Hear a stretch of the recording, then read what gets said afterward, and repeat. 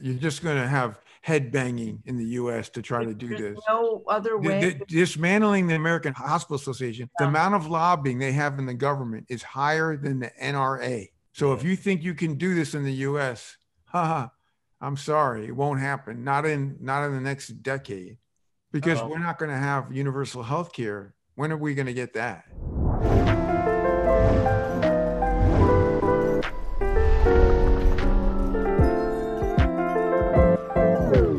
We are going to talk about the future of the hospital room. You know, how does the hospital room translate? How do we take where we are today to the actual future state of where we should be going?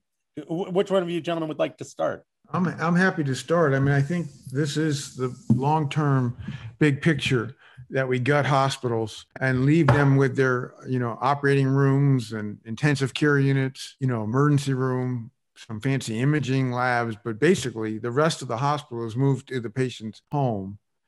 That can be achieved now because we can do exquisite monitoring, and with the right type of interpretation in real time, before a person has any compromise, we could alert the staff as to intervening. So we are moving in that direction. We saw it start in certain health systems that you basically were using this type of monitoring to avoid hospitalization. It will take time because in this country, we have lots of incumbents that like the hospital, not the patients, but the hospitals and the lobbying force of the American Hospital Association. But the sensor, the AI, the analytic capabilities now are moving really quickly, and you can envision when the hospital of the future will be a very different looking entity as it is from now. Let's say that we want the hospital room to be our bedroom.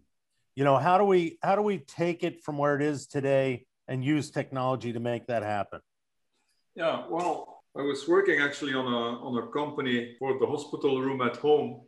But it was extremely difficult because telehealth, everyone looked at it like, it's an inferior part of health and it's not really well distributed and we don't have the right video conferencing tools. Now, I think is the right time. And also, why is it the right time? First of all, we have telehealth everywhere. Secondly, because people want to be, they are prepared for anything now. Let's prepare for nuclear. Let's prepare for, but why shouldn't we have a hospital room at home?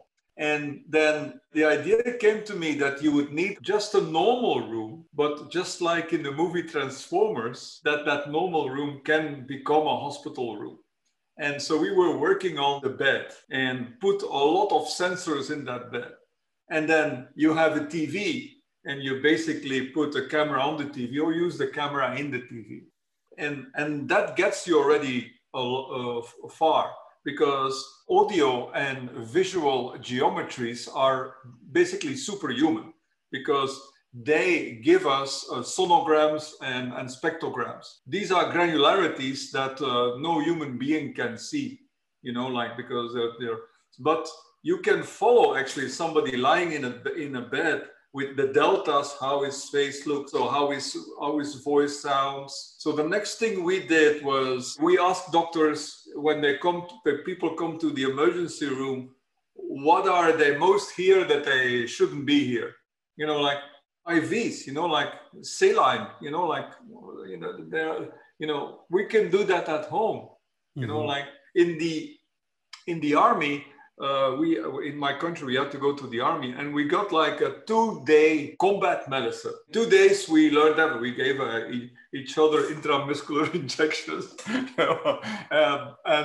But we also learned MACS, M-A-C-S. That's all you need on the battlefield. The M stands for morphine, the A for antibiotics, the C for cortisone, and the S for superglue, That's all, no medical records, no. And basically, I think that people are going to start with what's happening now. And of course, Eric has been talking about that for a long time already. The medicalized smartphone is getting more and more real every day. Every new smartwatch, which now connects to everything else of that Apple network, is setting more and more of these diagnostics in.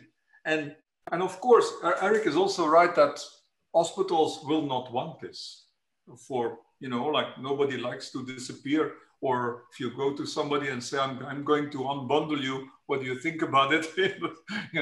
They're already, struggling. There are too many hospitals. But now there was always the argument about the patient data. If you have data and you go to a hospital and you say, hey, that's my data, the hospitals used to say, no. All right, the data comes out your body, but without our machines and our algorithms, we cannot extract that data and we cannot interpret that data. But now they have that with that medicalized smartphone. And I believe that Eric predicted it 10 years ago, this is going to be the beginning of the medical buyer's market. The patient will be a buyer's market. And this will change a lot of things because it starts now already because there are no participants anymore in clinical trials.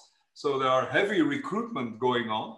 So people will soon realize, and that's one of our slogans, that we are all medical researchers. We just don't know. We can all contribute to research by giving our data and by participating in clinical trials. We should participate all more in clinical trials.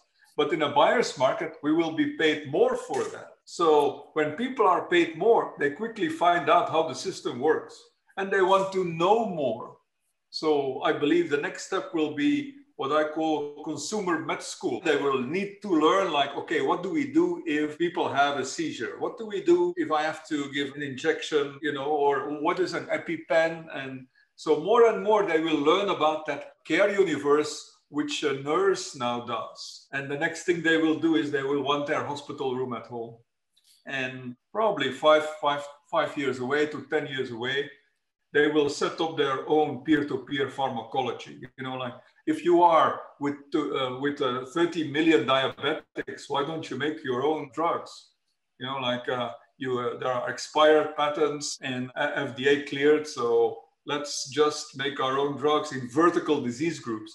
These are all things coming for patient emancipation and the buyer. So Eric, now would you let Walter inject you with anything?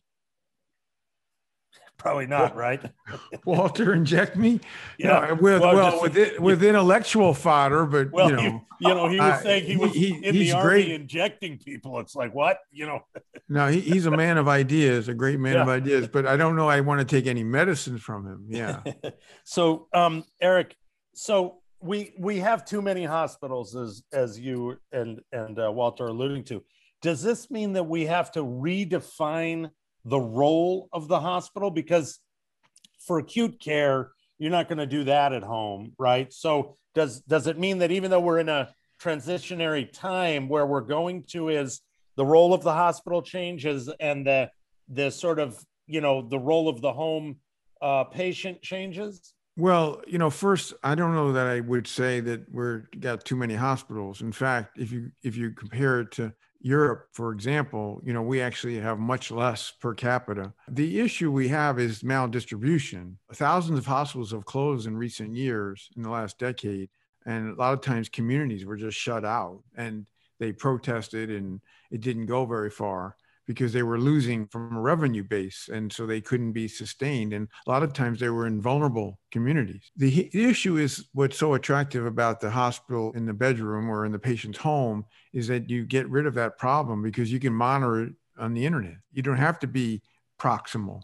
And, whether it's an ambulance or home health nurse or whatever, you could dispatch from wherever these operations are having monitoring. And I think that's the future. That's what's so exciting, is that we have this connectivity. Now, what's also very interesting, and this brings up a point that, Walter touched on, if we really were smart, instead of our sheer stupidity, the homeless people and the indigent, we would give them a smartphone and a data plan, because for years of that, it would be cheaper than one emergency room visit or one night in a hospital. A hospital charge is $5,000 per day, average in the United States. I mean, that's enormous. You could give like a lifetime plan of a smartphone and years of data plan of broadband. So These are the kinds of economic issues. And the biggest one really is that we can do this now. We can validate, do randomized trials, ice this, but we have a counterforce, which is what is the number one line item in healthcare in the United States of 3.7 trillion? What is it? Hospitals. It's almost 1.3 or $1.25 trillion. Do you think the hospitals want to give that up? So we're talking about reimbursement, right? Yeah. So it's basically all the people and all the equipment and, all the resources that have been built up that are set for a different model. Now, when I did the NHS review, the enthusiasm for this was at the extreme level. Now, why was it so different? Because they don't get any reimbursement. Yeah. Right. They just want to use resources in their most efficient way. So I saw like night and day, the UK, New Zealand, and any country that has healthcare where it's universal and there is no specific hospital reward financially. Right. They like this and they're going after it. And we will be left in the wake of all that. We will be the last country unless we have radical change to adopt this model. I have a question, Eric, about sorry, Jesse, but this is the specific also, is there any kind of anecdotal or maybe real research around also a person being treated at home, maybe having better outcomes? When I go to the doctor, I get what is it called? White coat syndrome. My blood pressure goes up and it's real. And and that really happens. And that's just for general.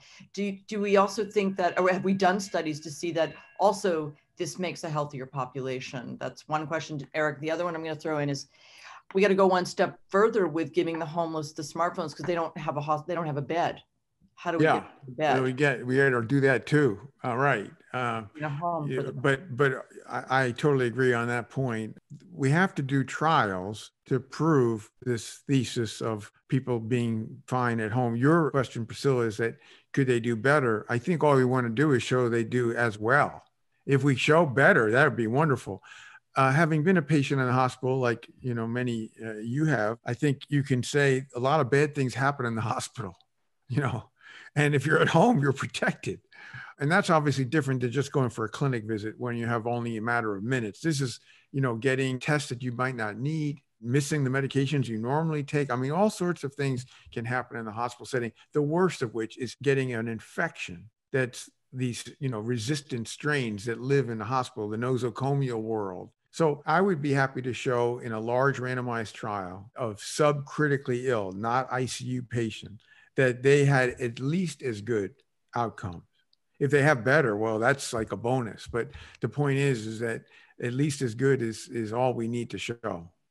That's a good idea, Eric. If we saw a sort of comparative study, and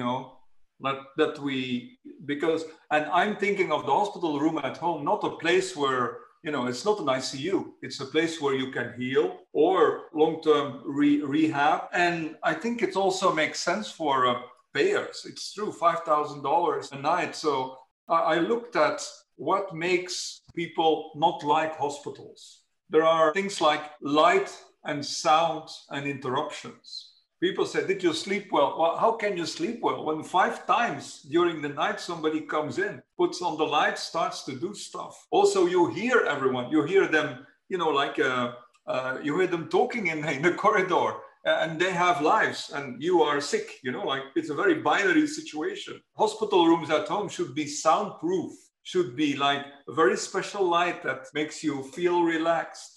Also, the smell should be different. We can work on all these sensorium that makes people heal better. But also, and I don't want to be macabre here, but we build places where we can live. We call it houses. And we build places where people die in hospitals. Most people, I think, me included, I would prefer to die at home. Well, we prefer you not to die. Yeah. Live forever, Walter. Yeah, I'm trying, and I will try. We need you, Walter. No guarantee.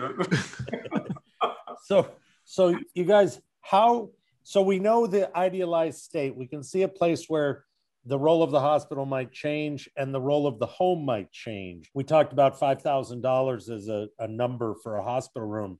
Can we get a home room that is $5,000 that's going to be able to let you do almost the same amount of things? you could just get some cheap sensors, and you could even pay for the Wi-Fi if a person doesn't have it. You want something that's really frugal innovation. Certain health systems, some large ones, they used an arm sensor from Current Health that got all vital signs except for blood pressure. Or there's these chest buttons. You couldn't just get the smartwatch or fitness band. You need some extra sensors to get vital signs. Something like that, you get, instead of the one-off, the nurse that comes in and does discovery rounds that, code blue, or that your person's already cold and dead. Now you have continuous monitoring. The regular patient room is not one that has continuous monitoring in hospitals. Some have telemetry where they look at your heart rhythm, but that's it. They don't look at your blood pressure and your respiratory rate and all these other parameters. So what we're talking about is having ICU monitoring in the patient's regular bed. And also they have mobility. So they don't have to be, chained down. They can walk around the house. This won't fly if there's a big expenditure. And these sensors are cheap. It's mainly analytics of the data. That's really, what's driving this. Do you also need a nurse? I mean, do you need somebody there as well? No, that's the whole idea. You basically, that data is under continuous surveillance, and then a nurse / doctor, the monitor hawks. There is humans in the loop. And we have places like Mercy Hospital in St. Louis where they're monitoring, 100 people, and it's just 1 or 2 people that are looking after 100 people. That's kind of where we're headed here. And we will, just gut the number of people that, the nurses and doctors and support staff that are needed, just because you're doing this at scale, you're using algorithms. And the only thing you have to do is prove that it works really well. It has to be definitive clinical trials. Right. But what happens if now something needs to be administered immediately? So how do you account for, okay, suddenly the system is going, something's going on, you're having a heart attack. Well, right. But your point here is that you have to have algorithms that sense deterioration so you have time. Yeah. Right. Right.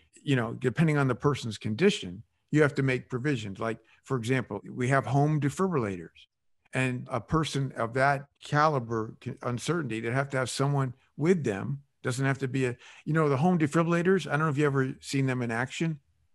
A 5-year-old could do it. The 3-year-old probably couldn't lift it, but the 5-year-old can do it. It says, do this, 1, 2, 3, and you're done. So that's the worst thing, is that you'd have to defibrillate a patient. Otherwise, most of the things you're just monitoring. And then if there's a problem, you send out a paramedic. Eric, you brought up a very interesting point there, because now we are all about big data. What Eric hints at is a continuous wave of data. Right. So instead of big data, long continua. And if you have waves, there you can easily see, even the algorithms can see it, where the deterioration happens, or when it's on a level that you think this has to be monitored. In hospitals, you have that in ICU. I remember when my son was in ICU, when we had to leave ICU, I didn't want to leave. I said, no, it's better here. So, it's like going back to the Middle Ages there, because there you are, 24/7 monitor. So that hospital at home, this could be continuously monitored. Yes, it's essential. And that gets to Priscilla's point that it actually could wind up being superior. Yeah. Because the in-hospital, the $5,000, where does that get you? Each shift, every 8 hours, somebody comes in and checks your vital signs. And in every hospital in the United States, at least one shift per shift, someone walks in and that person's dead, cold and dead. All right. So, that's why you can beat that with a continuous monitoring. And if you then think of hospitals of the future, because hospitals are very good actually at doing big supply chains. Now, if that hospital would set up monitoring and call centers for hospital rooms at home, everyone would take a subscription. They would just make the same money with less work, which is sort of, the mission of our existence. So let's say, okay, we want to do this. Where do we start? Because you're going to have to pick a condition. And then you mentioned 2 or 3 different sensors. How do we decide which sensors? How do we decide about the criteria of this first study of this idea?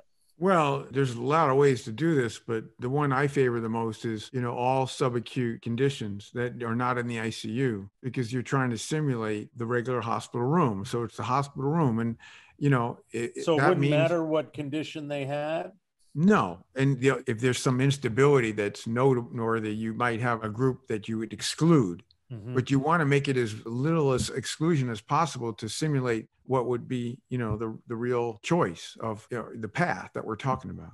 So you'd have a diverse group, they could be people that had infections. They could be, people with pneumonia, a long list. They're just not sick enough that they're not about to go in the ICU or need an ICU. They could be people that in the emergency room, you just send them home or you admit them to the hospital. They can come in many different ways. But the point is that half of them are randomized once you have the package, with a warm up, you validate that these algorithms are working, and you only are worried about vital signs. Your point about what sensors, vital signs, period. You have continuous vital signs. That's it. And that would include oxygen saturation, which you don't normally have in a regular hospital room. You just have somebody comes in and says, how many breaths per minute, what's their heart rate. Here, you're going to have heart rhythm. You're going to have oxygen saturation. You get a lot more granular data and you have it continuous. So basically, you're going to have more data and you have to have a plan for each patient. If something shows a sign of deterioration, is there someone live with that person? How long does it take for paramedics to get there? Who's doing the monitoring? So you have to have that path of surveillance. So would it be two groups of people, one group of people who's in the hospital and one group of people who's not in the hospital? Right. Once you have this analytics built and tested and validated, then you just randomize. You're staying in, you're going home, and you have to have thousands of people in each arm. How many people, Eric? You'd have to calculate the endpoint, which would be some kind of composite. Death or other irrevocable hits. Do they have significant organ damage as a result, whether their heart, their brain, their kidney, that kind of thing. Is there a geographic restriction or condition around No. it? So you want to go broad as you can. Planetary. Well, I mean, the planet Earth. Well, Eric, when do you hope that this future comes into play, and how do we push it forward so that this happens as soon as possible? Well, move outside the U.S. That's how you push it forward. Well, actually, I had a question about. Although the doctors could be here monitoring. Well, this is. Yeah, they could be. You're right. There you go. A new way of living. A new choice instead of their current jobs. Yeah. Yeah. I think Walter just said the people were monitoring from home type thing, right? It's working from home. In pajamas. Yeah. The doctors could be at home too. That's what. Sure. But my question. Okay, so here's where we got to be clever, or you're all the brilliant people, because what's the incentive? You just say the hospitals make all this money. What is the opportunity, right, to the hospital, besides the fact that the U.S. will be left behind if you all go off and do this, and Eric leaves and goes somewhere and does it with Walter. But what is the incentive? How do we repurpose? Where's the financial incentive? Because that's always about the money here. That's what we're talking about. Yeah, well, that's why I said you're just going to have head banging in the U.S. to try to do this. No other way. Dismantling the American Hospital Association, the amount of lobbying they have in the government is higher than the NRA. So if you think you can do this in the U.S., I'm sorry, it won't happen. Not in the next decade, because we're not going to have universal health care. When are we going to get that? Yeah. So the only way we can now have hospital rooms at home is out of pocket, and people will do it, I think, because they are now prepared for anything. But in Eric's idea of the continuous function, passively collecting at home, what would be a big advantage for medical research is so we have no understanding of a forward model of healing. We only understand disease partially going back. By putting people at home, I'm sure you heal better. But of course, we have to prove that. But I'm sure that this will come out. Well, thank you, gentlemen, for spending some time with us talking about it. As always, a total pleasure, and look forward to speaking with you guys again. I'm optimistic. We're going to do something about this problem. Okay. Brilliant ideas. Thank you. Bye, you guys. Fantastic. We got to figure out how, if they can't do it here, they got to start working on this. Because I believe Walter's point of view. I mean, I feel like people might do better at home. I think they definitely do better at home. And I think that maybe it has to start by people just paying for it. There's a lot of people who would just pay for it. And once it's there, once a lot of people are just paying for it, then eventually reimbursement will come in. I hope so, but it doesn't solve the problem, which is if you pay for a good healthcare, you get good healthcare, and this is something that should be built. I mean, yeah, of course, there's a justice issue involved, but big one. Okay, well, please subscribe. Priscilla makes fun of me for saying that, but I think it's important. No, please subscribe, because we do want to. We really want these ideas that you just heard about and today discussed. These are really brilliant. These are brilliant innovators. And now she's saying this, but before she didn't care if anybody subscribed. Well, I'm just saying this is something we all need to kind of be pushing forward. So I agree. Please leave a comment. Bye, you guys.